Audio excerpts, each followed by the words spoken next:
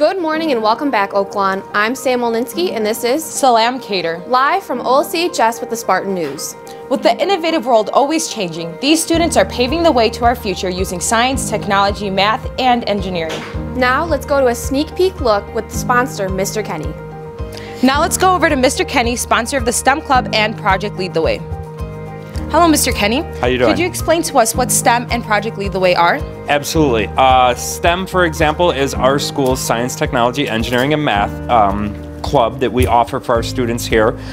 STEM's designed for students interested in competing in various competitions.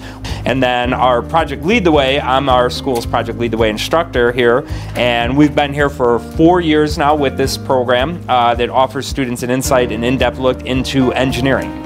In year 1, the students are learning how to 3D print. In year 2, our students are learning coding and how to build structures with robotics. And our year 3, our students actually get to choose their own engineering project, which is very, very cool and exciting. And they present it to a panel of engineers at the end of the year. Well, thank you very much. Now let's go over to Samantha, who will talk to the students.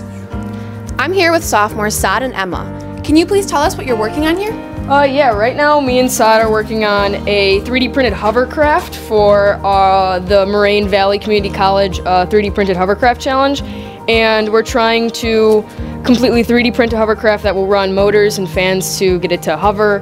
My favorite project of the year was probably building our dragsters. So we had to use these things called Vex kits to build a like a mechanical advantaged dragster out of like metal pieces and gears to make it go the fastest. That's it for this week's special edition on Oaklawn STEM Club. Reporting live from Oaklawn Community High School, this is Salam Cater And Sam Olninsky for the Spartan News.